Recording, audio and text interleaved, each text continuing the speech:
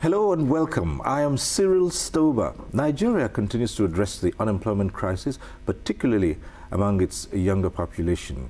Now, engaging the teeming youths in productive ventures has been part of the agenda of virtually all administrations. But such efforts are not limited to government. Non-governmental agencies are pointing in the direction society should go in ensuring that young people contribute their bit to development.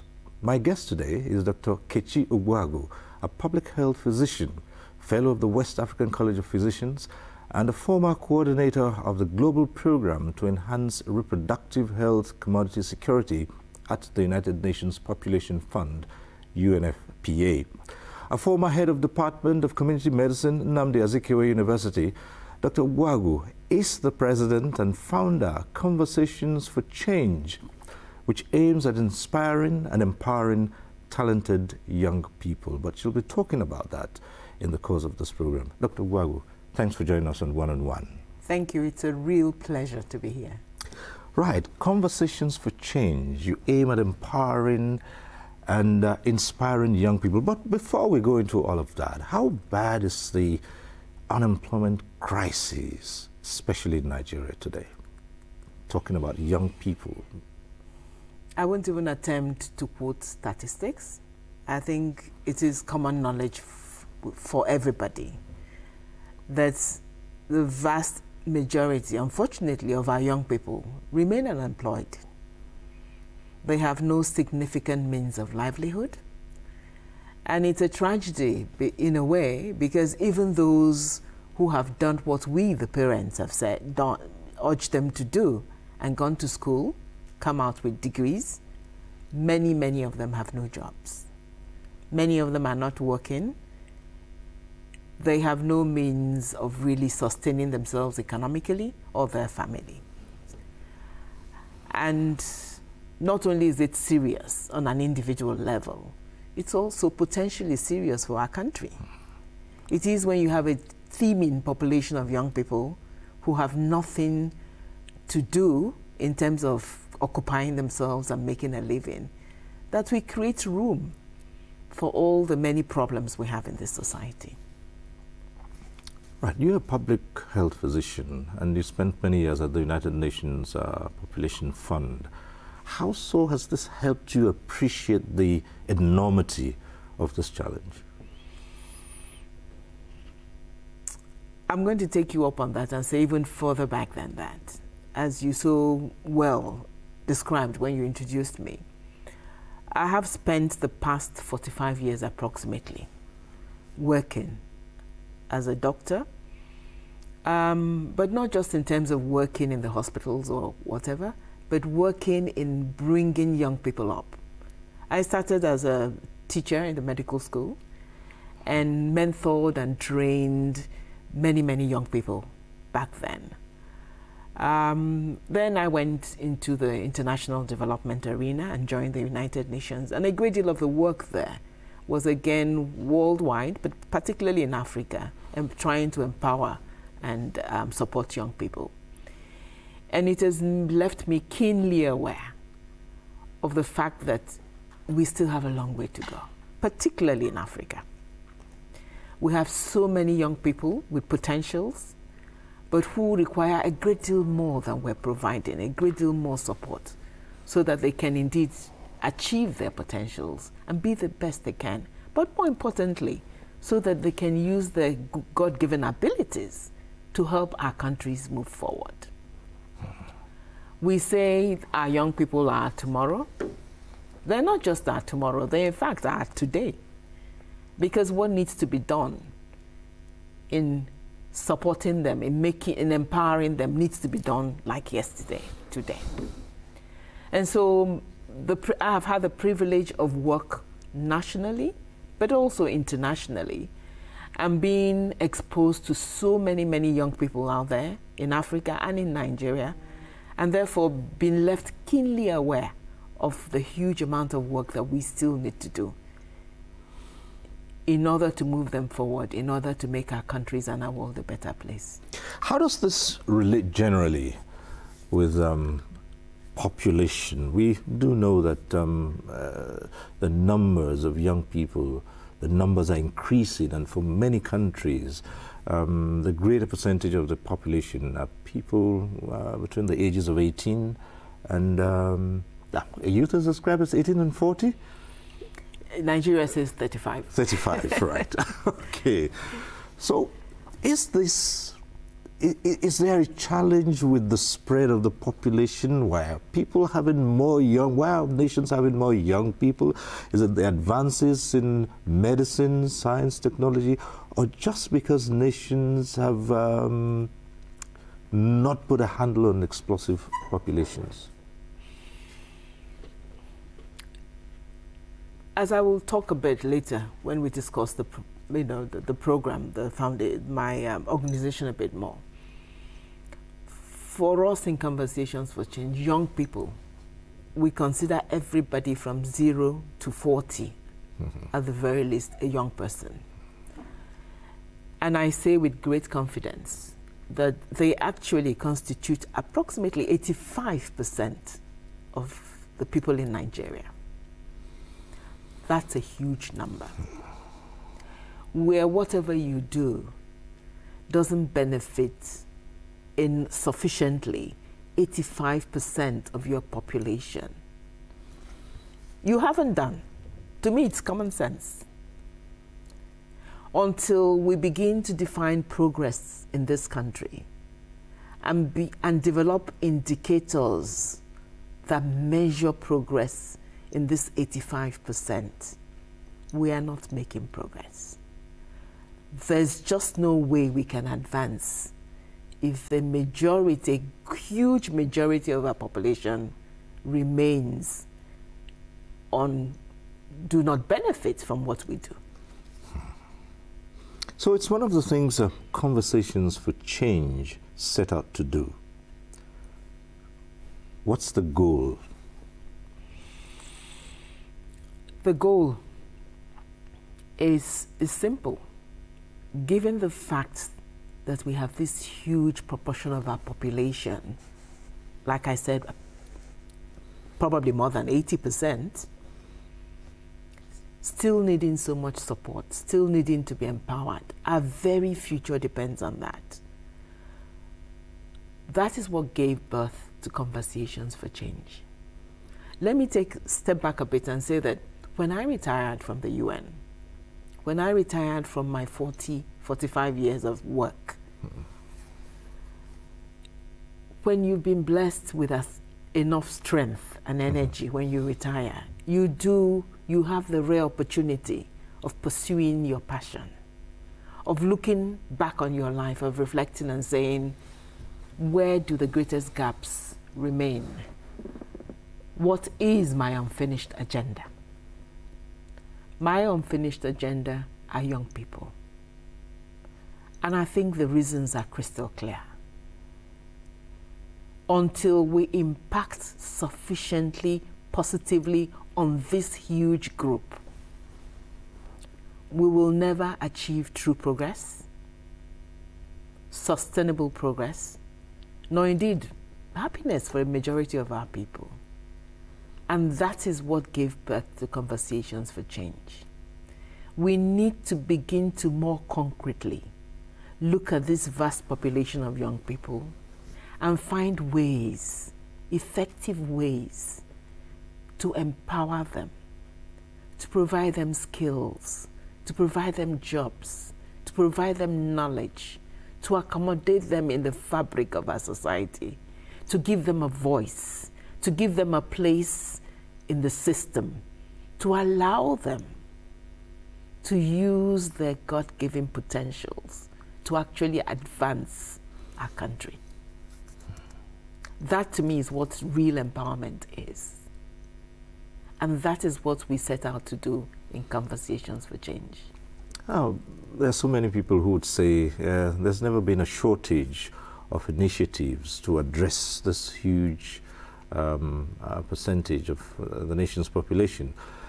But we would ask the success rate. We have seen different administrations pledge to address this, but somehow the numbers continue to rise. What do you think is responsible for this? I think the time has come to more concretely work together. It is a collective responsibility. It's not something government can do alone.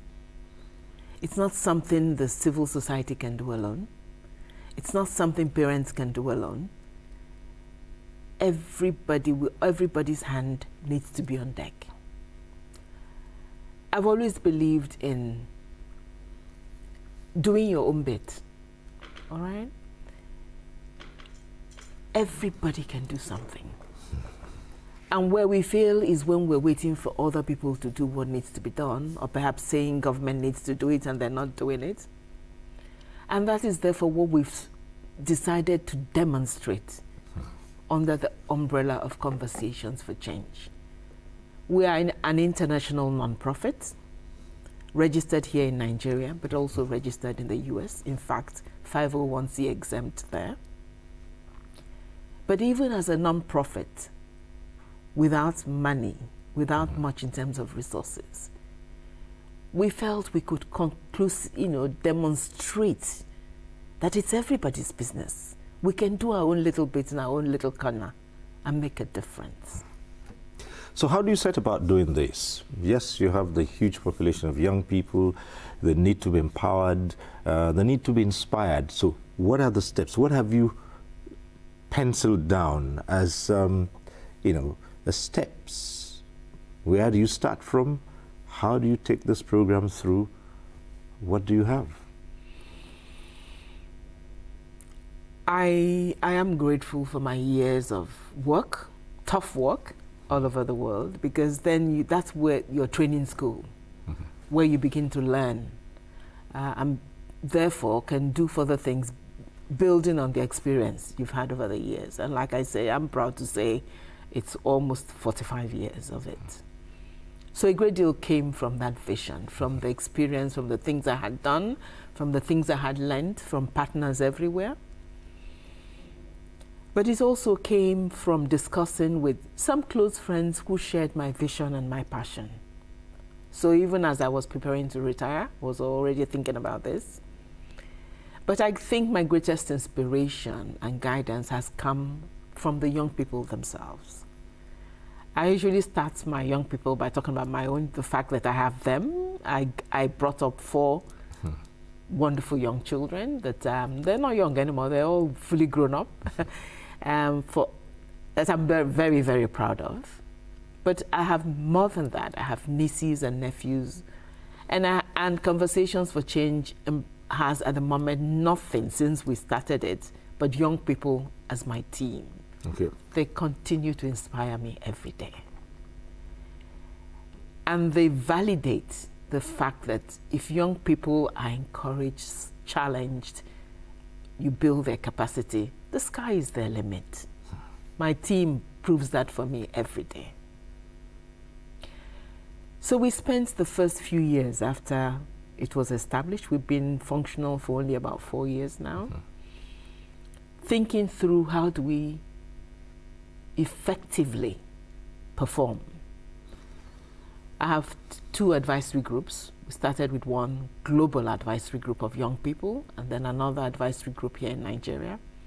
Apart from my team that's always discussing with me every day, it's important to see things through their eyes. If you're genuinely going to work for young people, it has to be through their lens. And we took time. We took the first 1 year to 1.5 to conceive the program.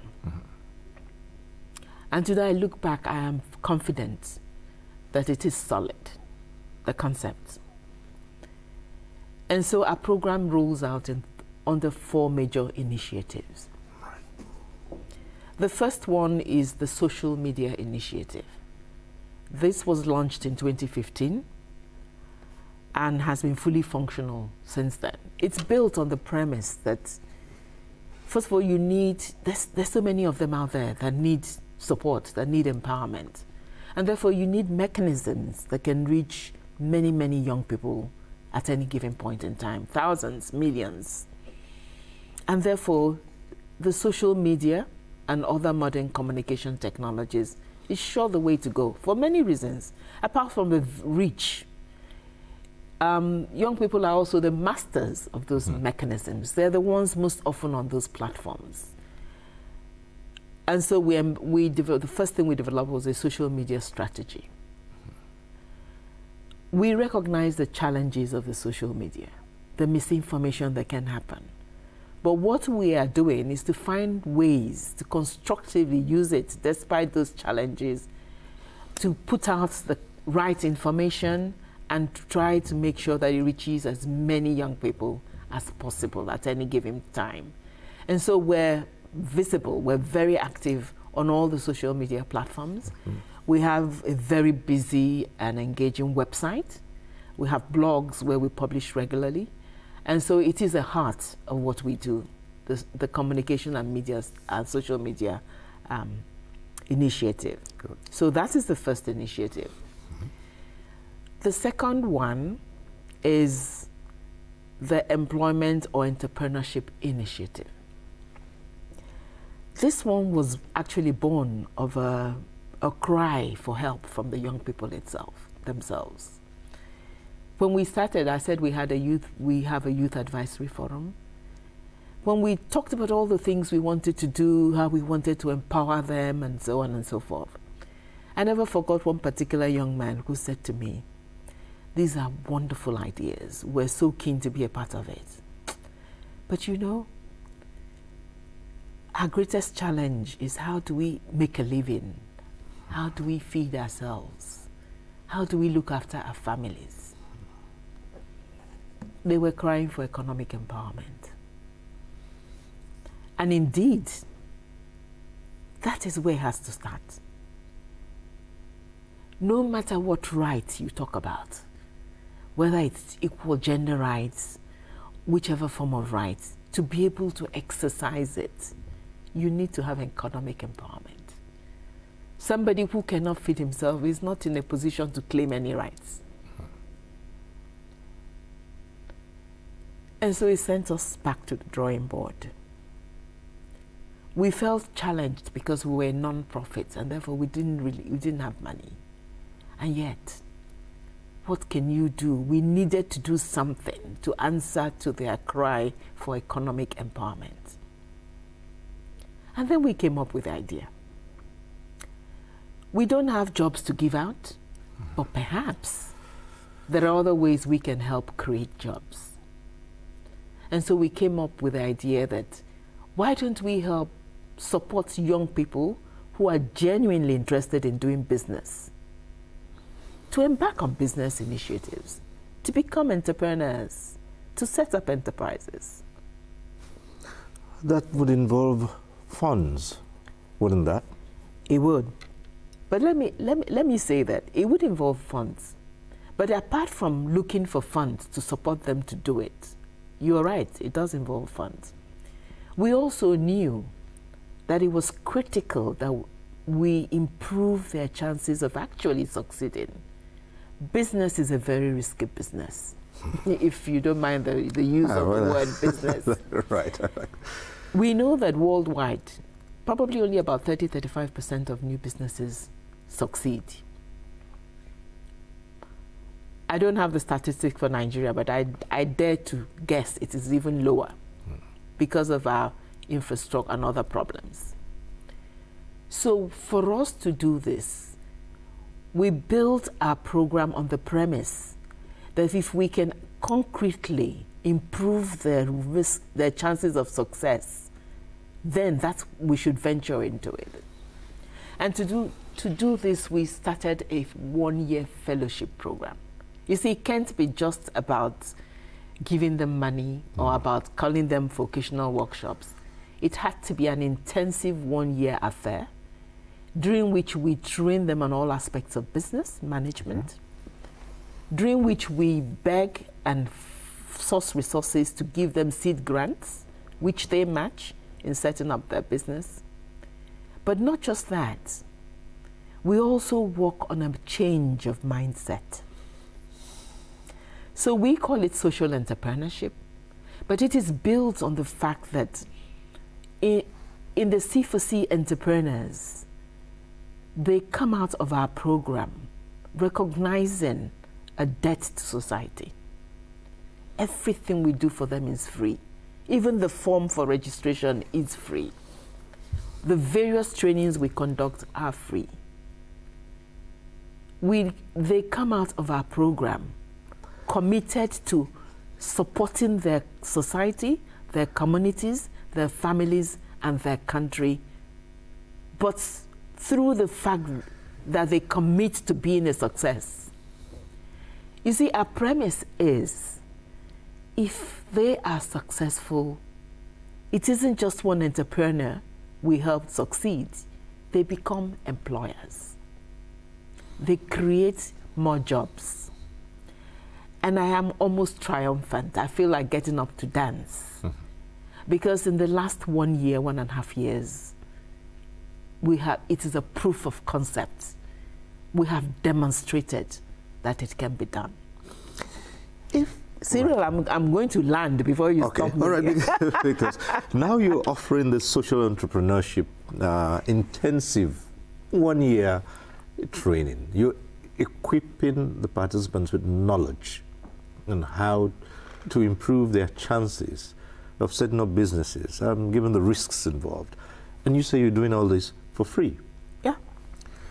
Does that not limit the numbers that you can actually impact? And, well, maybe let's take that, just that for now. There's no point in doing something if you're not going to do it well. Okay. So if we were to say, start it up on the social entrepreneurship initiative, so far, what are the numbers that you've been able to bring in, maybe in the first year or, in the first phase of it? In the past 7 months, we've established 6 businesses. 6. In the next 2 months, we will establish an additional 15. Right. Well, okay. So that's a second strategy, social entrepreneurship investment. The third one, the third step. We'll return to this much later. The third one is what we call the demographic dividend initiative. I don't know whether you're familiar with the concept of the demographic dividend. It is such an important issue for Nigeria and for many other countries in sub-Saharan Africa and elsewhere, and some parts of Asia. In fact, the critical importance of this issue was recognized by the AU. And in 2016, 2015, 2017, all the AU summits were on this issue. The African Union has conducted a research trying to understand where all the countries in sub-Saharan Africa are when it comes to issue of the demographic transition. Very simply put, in terms of demography, in terms of population, we are going through a very critical transition where birth rates, fertility is declining, and death rates are beginning to decline. And if we continue at this rate and the right parameters are there, in the next 30, 40, 50 years, we shall have the largest segment of our population, young, productive, working class people. If we invest adequately in this working class now, before the 30, 40 years comes, we will, practically without doing anything, transform our economy. There can be no greater argument than that. There's also the other side of the coin, that if you do nothing about it, if they continue to grow, and when perhaps in 2050, 2060, the bulk of our population are young people, but who are totally unproductive, don't have skills, don't have jobs, then it is a potential catastrophe. I'm sorry, I don't, but this is a real situation that is facing sub-Saharan Africa today. Now, now that you speak of the subject of demographic dividends, as you put it, let's look at the other side. Concerns have been raised, and so where does this fall in when people say, look, the huge population is another drawback? And countries, especially in Africa, tend to be very sensitive about the subject of population. And many initiatives are viewed with a lot of suspicion that in the long run it is either aimed at population control or a depletion of the human resource. How do you respond to that? Two things. One is, again, I speak with a certain amount of authority because, like, I have spent 17 years working for the United Nations Population Fund, and that is the agency in the UN, at least, that deals a great deal with population. So I do have some knowledge there.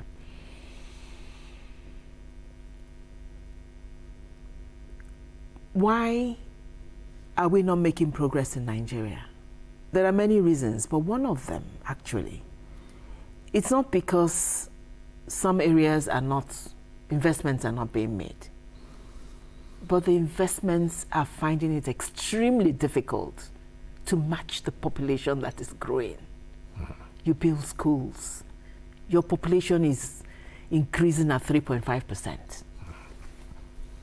Within 10 years, those schools are far from adequate because of the sheer number of more young people coming into the space. Our planning, our implementation do not match the population increase. And this is not a question of sentiment. It's a question of reality. And so I don't even talk about control. Okay. You don't even need forced control.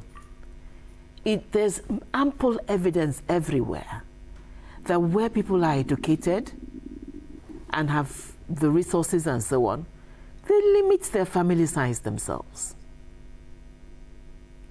I mean, the evidence is everywhere. That is why the first world, if I may call them that, the developed countries, are now below replacement levels and, in fact, importing people. So people don't have to worry about population control. All right.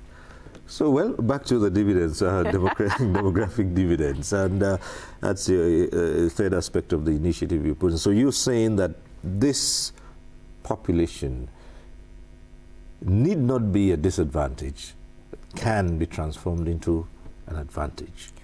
Absolutely. Right. It is a heart and center of what we do as Conversations for Change, because for us to reap the dividend as we go through the transition, demographic transition, the investments have to be made in young people. Okay. All right. I mean, so they're inseparable. Okay. Investments in education, investments in health, and investments in gainful employment. Again, the very pillars of what we do as Conversations for Change. It is in young people that you invest,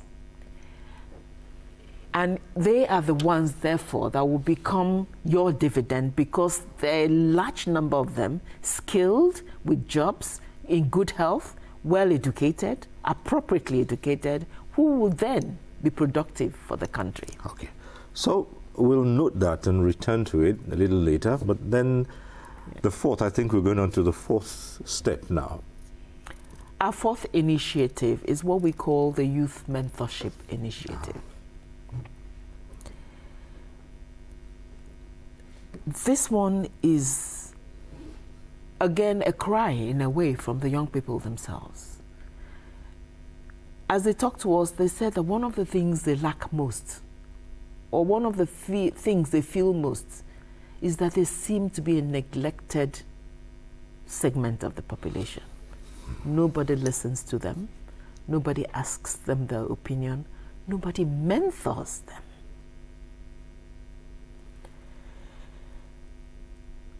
We thought a great deal about how to address this. This is one of the initiatives that is taking longer to unfold for us as conversations for change. But it is an initiative that has great potential. Okay. What we're doing now is mobilizing the experienced and talented older folks in this country and in the diaspora to come and be a forum, a network of older persons who would devote part of their time to interacting, informing, nurturing, and mentoring young people. And we're thinking of starting with a particular core group of young people whom we feel have potential leadership abilities, so that we position them to indeed get into the mainstream of this country and be ready to take on the baton, so to say, and do what this country needs to do. Okay. So we've done 4 the initiatives. The next step. Let me ask you whether you noticed that these 4 initiatives, like I said, were carefully thought out, and we felt that if we succeeded in the 4, right, we would have addressed all the critical pillars of youth empowerment. For instance, the demographic dividend, what do we as an NGO bring into it? We feel what we are doing is, you see, Africa has developed a continental roadmap for the implementation of the demographic dividend. Nigeria has developed its own roadmap, and it was indeed launched in 2015 by the Vice President himself. We need to implement that roadmap.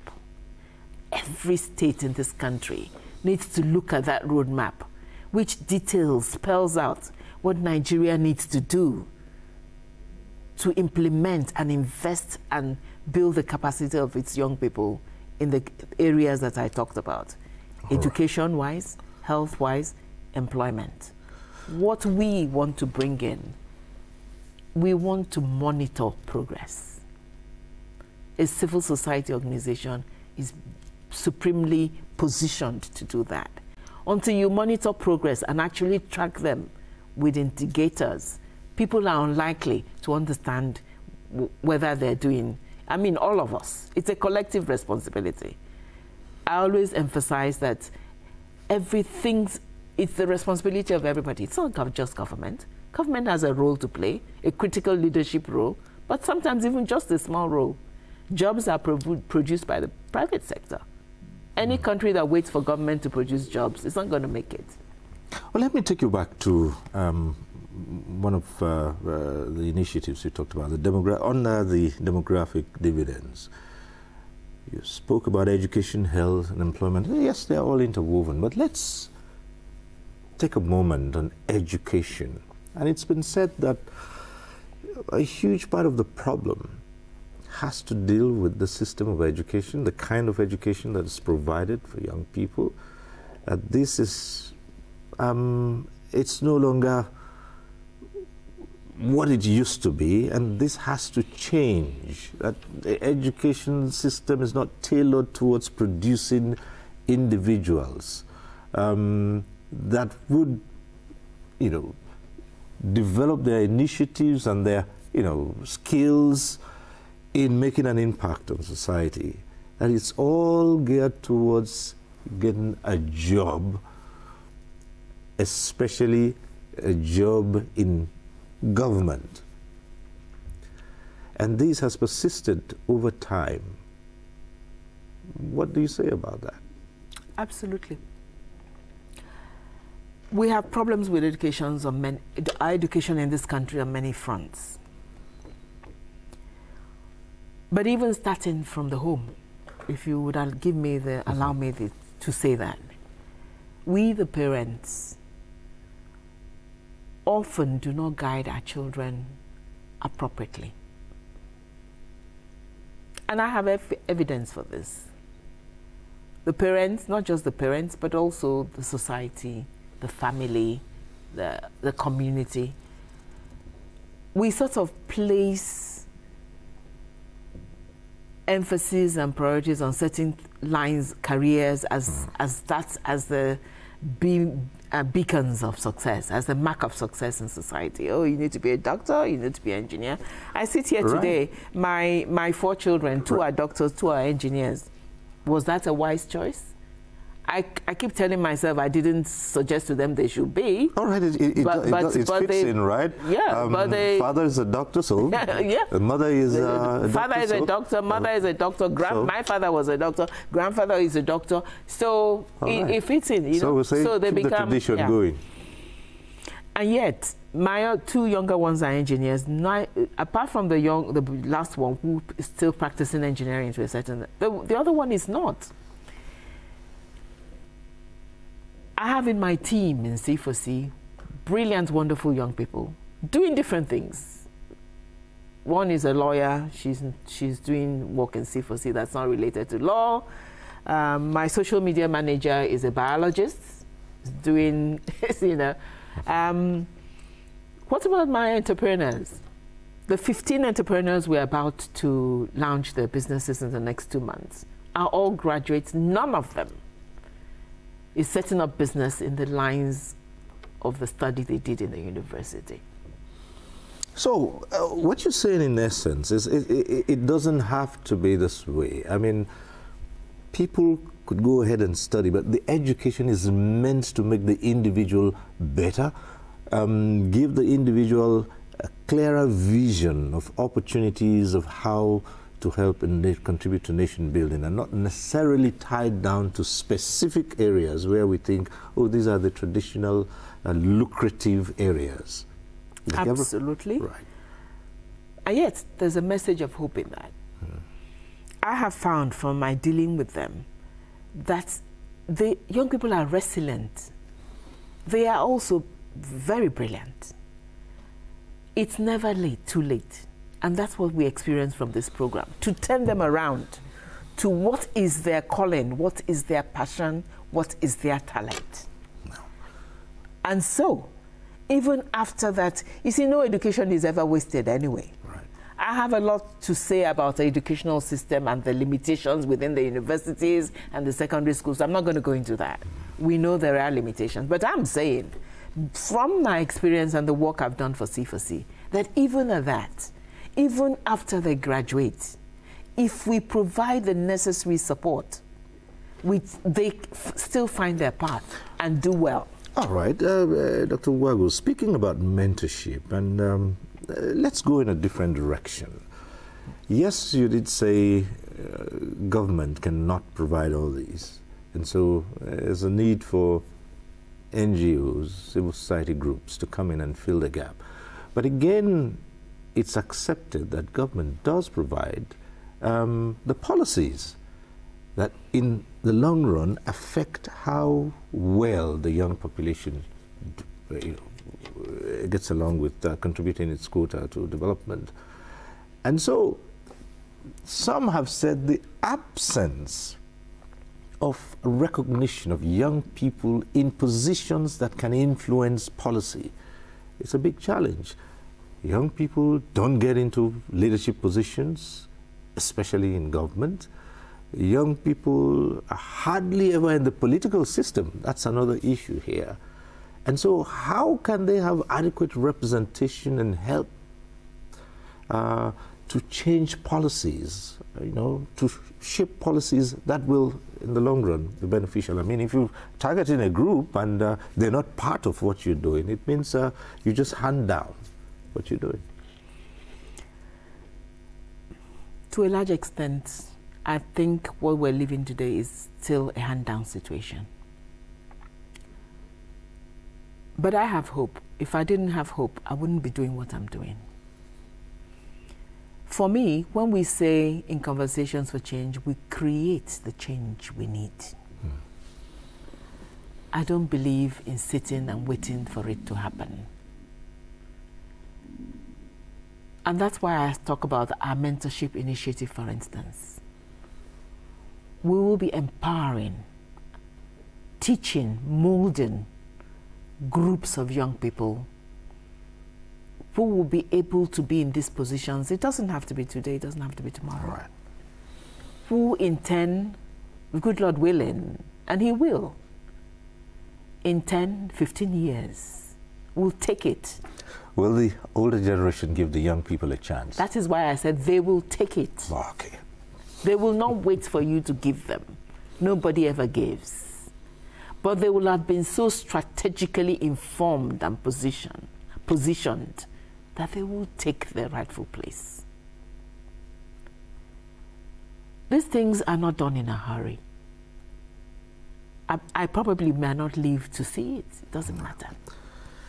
Sometimes people say, well, the young people are not ready to take up leadership positions. The youth are more interested in other matters that bear little, impact on serious matters. And some say, why is it so easy for youths to be diverted to non-productive activities, particularly when it comes to the very first place we started from, the social media initiative?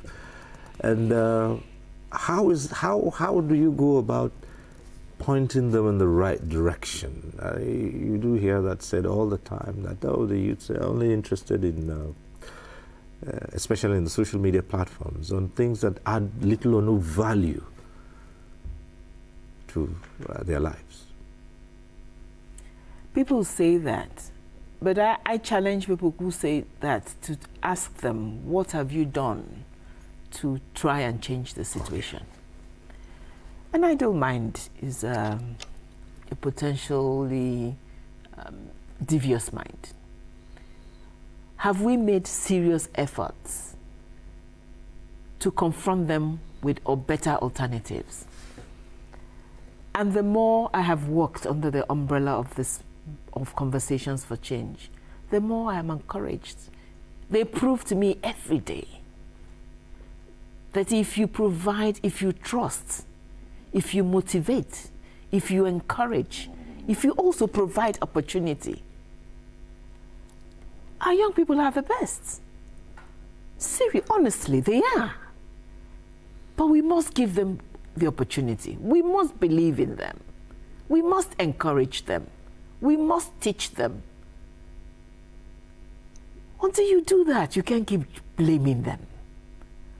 For goodness sake, if you get up in the morning, you keep going for interviews, or you never even see any interview to go to, day after day, no prospect of a job, no prospect of running your business, nobody is helping you, nobody is training you, and you accuse them?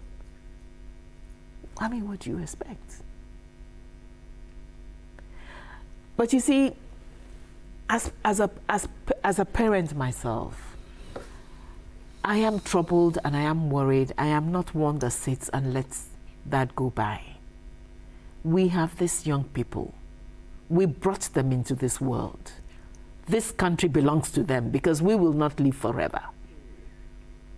We have to do something to allow them to mold and build this country for the better. We really don't have a choice. And if we don't realize that, then we're all older people living in a fool's paradise.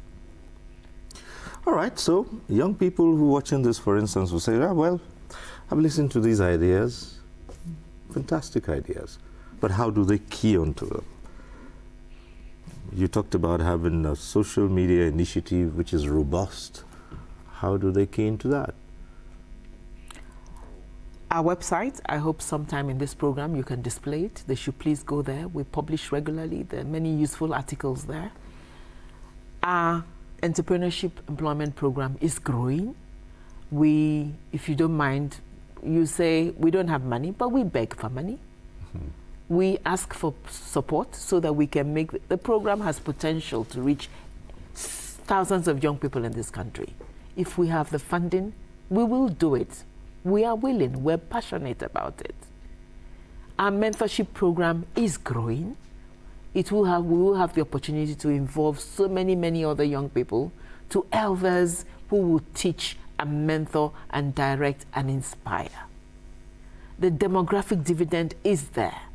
We're already in talks with development agencies and with government so that that map can be implemented, so that more concrete investments can be made. We are there.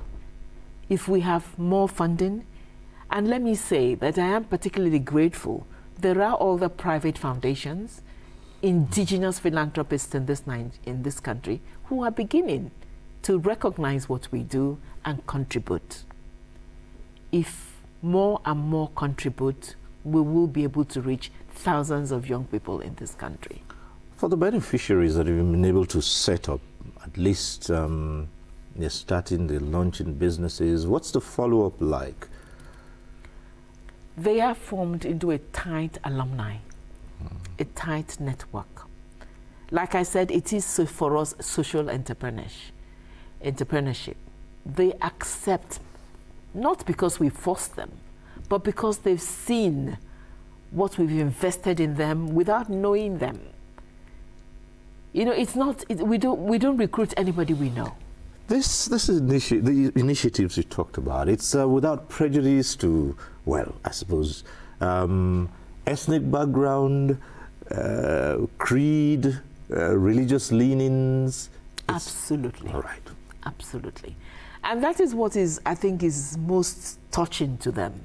One of them said to me, "Mommy, I can't believe it, that I don't know you anywhere. Nobody in my family knows you. And yet you've selected me for this program. You've invested so much. How is that? I didn't know it was possible in Nigeria." That testimony is what inspires them. That people can actually just reach out. We advertise. It's in various portals online on our own website. We shall soon be recruiting, the good Lord willing, in another 3 months. We ask them to apply. And we screen and we interview and we take them on. Absolutely. They don't even pay a penny, even for the form, even for applying. And so the creed is, if we are doing this for you with absolutely no strings attached. It is a gift. It is in that same spirit that we expect you to gift to others. They remain a tight alumni, a network. Not only do they continue to interact and build each other up, they also actually intern our new ones for us in their businesses and teach them, allow them to be interns in their business, learn the tricks of the trade, and so be strengthened in their own businesses. Yeah. Let's talk about sustainability. How do you plan to sustain this initiative? That's a tough question, isn't it? It can only be sustained when we have partners like you, like NTA, who share what we do. When we have other philanthropic indigenes of this country who trust us enough to give us resources to do what we're doing. We are also hoping that others will look at what we're doing and replicate it. There can never be too many players in this field because the need is so huge. That is where we hope our sustainability comes from. But we're also so confident about the 4 initiatives. They sell themselves. The need for them is incontrovertible. Dr. Ogbuagu, there's one aspect of it which we have left. As we begin to round off, and I'd like you to round off with that and speak in greater detail about that, because that is your background. Many are the health challenges of young people. Let's look at health as we begin to round off.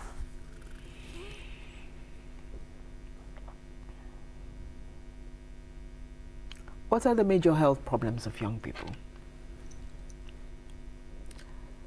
Apart from risky behavior that come from accidents, drug use, and so on and so forth. The next, probably greatest challenge is the issues of their reproductive health. These are key aspects of shaping these young people. And we're very much aware of that. And therefore, under the umbrella of the Demographic Dividend Initiative, which we're actually hoping to launch in a big way next year with the support of some major organizations, including some of our private sector donors, we would be able to focus a great deal more on that. We, as Conversations for Change, will not be able to provide health services or family planning services or whatever, but their partner organizations are doing and will scale up. Particularly with risky behaviors and the question of drug use, which is rampant now. Those ones we will continue to do our best to influence through our social media and other publications. What we're also hoping to set up soon are chat groups. Under the Youth Mentorship Initiative, a key arm of it, apart from the elders we're pulling together to act as mentors, a key arm of it is access to the media. And Cyril, you've put yourself in a tough spot now. We are hoping that on a regular basis, agencies like yours will give us the platform to have discussions involving young people around these issues. We are already partnering with agencies like AFIDEF, the documentary agency, so that we can produce appropriate material. You see, there are many ways to, sometimes you indoctrinate, but sometimes you change people. Well, even if we have to say it, the NTA has always been in the forefront of addressing the issues of young people and promoting the cause of youth empowerment and self-actualization for young people.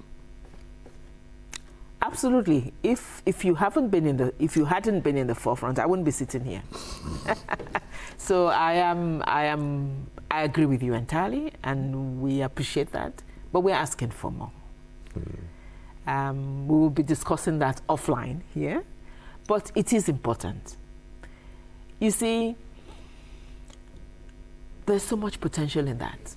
Our Nollywood industry is booming, but too many times, unfortunately, because they're commercial enterprises that need to make money through, catering to what they think are the needs of the public, the messages that get across from those are not positive. There's need for active, positive production of soaps and so on. There's need for giving the young people, as they cried out to us, a platform in which they actually come together and talk about their needs and discuss with each other and chart a better future forward.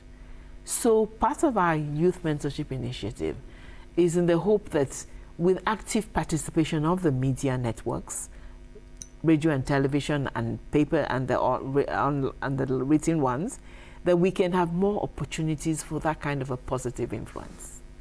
All right. And so the conversation will certainly go on. Absolutely. Well, Dr. Kechi Ogbuagu, founder, CEO, Conversations for Change. It's been interesting talking to you. I'd like to thank you for coming on One-on-One. Thank you. It's been a real pleasure, absolute pleasure. Thank you. Thank you. And that's our program today. We thank you for being with us. Next week we'll reach you again on One-on-One. I am Cyril Stober. Bye for now.